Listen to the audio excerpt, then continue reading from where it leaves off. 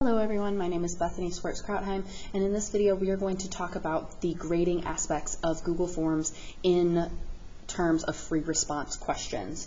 So with Google Forms is great with multiple choice, it's great with matching, it's even great with short answer or short text things when it's just a number being typed in, but with equations and words where they actually have to type in more than just a simple word or phrase, this comes in handy knowing how to do these things. So I'm going to take you through the math quiz that you guys took at the beginning of my presentation.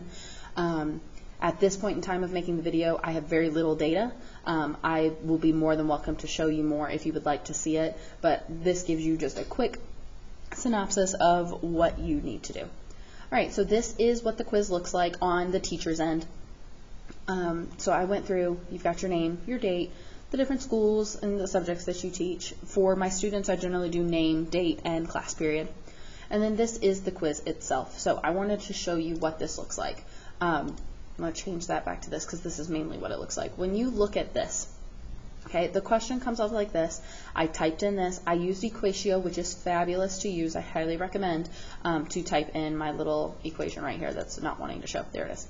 Okay, so he looks like this. Now, when your students type it in, I would hope that your students use Equatio as well to type in their answers to make it really nice. However, if you are not wanting your students to use Equatio, you can have them type in their answers just as typing them in. So you've got y equals 5 minus. Now, this is the part where it gets a little tricky. Some people like to put parentheses around it. Some people just type it in like this. The reason why I type it in like this is because most of my students do, because when they write fractions, they write it as a number over another one. They don't generally write it side by side like this.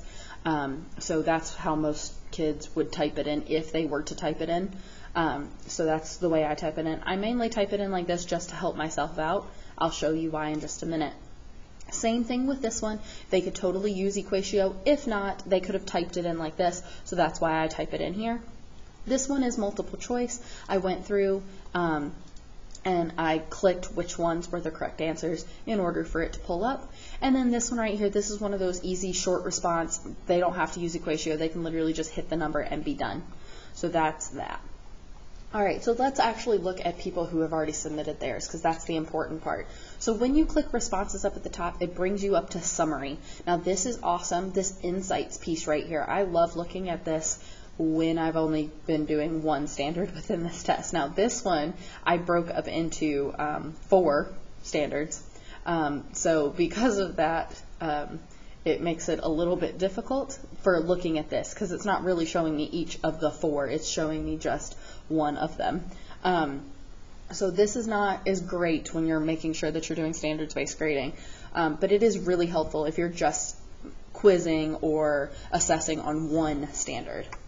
This frequently missed questions, I love looking at this one as well because it shows me pinpoint really quick which questions the students missed. So for the solve the following expressions for y, that was the first question. As of right now, it shows that nobody got it right. And the reason being is because we haven't actually checked it yet.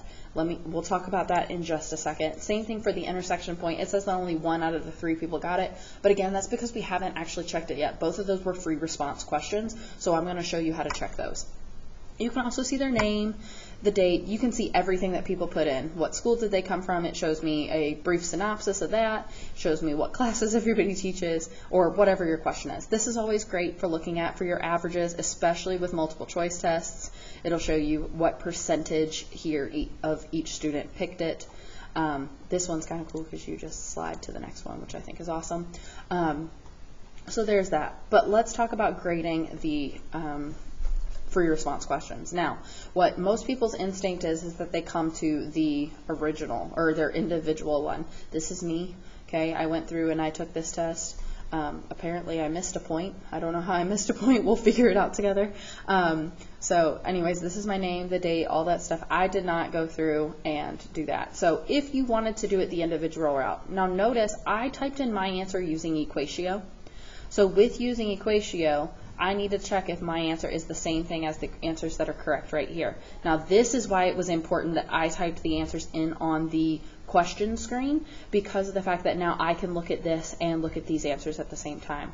Now, I can already tell that some of you are totally turned off by having to go through each individual student, because when we have as many students as we do, this is not what we want to do. So the best way to do this is we're going to go to question. Question breaks it down. It takes every single person's, I guess I'll start from the beginning. It takes every single person who took this test, and it lists it out for us. So I can see John's, I can see mine, and I can see Java's. So now, obviously, you're not going to grade name, date, school, subject, taught. Those are things that we don't grade. But this is something we do grade. Now, what I want you to notice is that this guy right here, y equals 5 minus 2 over 3x, it says there's 2 ungraded responses. That means that there are 2 people that typed in this exact same thing. So 2 people using Equatio, because that's what this is from, used Equatio to get this answer, and this is the answer they got.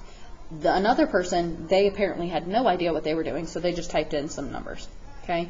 Now, these 2 people, if I click the check mark, they will automatically get points for that question. This person right here did not get it right. Now, I have 2 options. Either option 1, I can leave it like this because he's currently not getting credit for it, or option 2, I can click the X. Most of the time I do click the X because that tells me in my brain I have seen this answer is wrong. But that's totally a preference thing. Once you do that, you're going to click save, and it takes whatever you do on this page and it automatically sends it to the individual. So we're going to come back here. Now, here's me again. Remember how I said that I was missing a point? I'm no longer missing that point because I did it here on the question.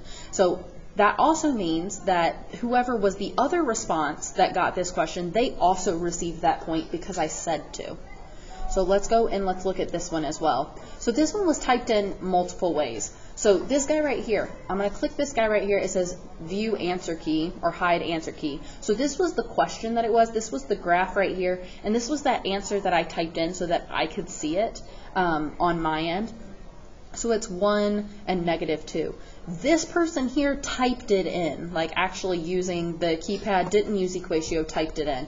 Notice it automatically awards them the 10 points, and the reason why it does that is because I said it was the correct answer, and since they typed it in the exact same way I did, it automatically awards them credit.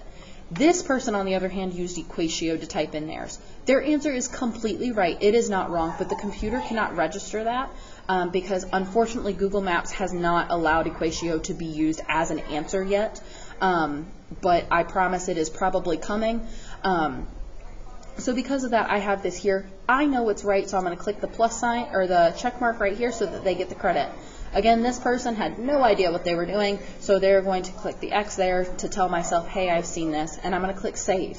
When I click save, remember that individual, it goes straight out to them. So I already had this score already, so I'm assuming that it was Parsons that typed in the extra one, or it was Java. And the way that you could tell, I can go through here. Let's look at Java's actually. So here's Java's. We're going to scroll down. This question, it's got 0 points. He was the person I assigned 0 to. This question, 0 points. He was the person I assigned 0 to. Now, when your students do this, when you go into the question section on the student's end, when you click response, it says response 1 here and response 2, or response for us here and response 3 here, I think. But for your students, what's awesome is that when they submit it, it comes up with their student ID number. It automatically does it. So in that case, if you're seeing like there's like 5 people that all have the same wrong answer, we all know what that means. I mean, we hope that we don't know what that means, but we generally do. You could easily write down all of their student ID numbers, look them up, and then you can decide from there what needs to be done. So then let's move on to the next question. So the next question is this one. This is all multiple choice. There is no need for you to go through and change any answers unless you wanted to award partial credit for certain answers. So that's this one right here. You've got 4. You click these ones. I like these because you like click them. So if we're talking about just the first answer, all 3 of the people that took this got the first answer right. We click the second one, all 3 of us got that one right, and the last one, all 3 of us got that one right as well. And because of the fact that this was multiple choice and I said that those were the correct answers, it has already awarded them credit.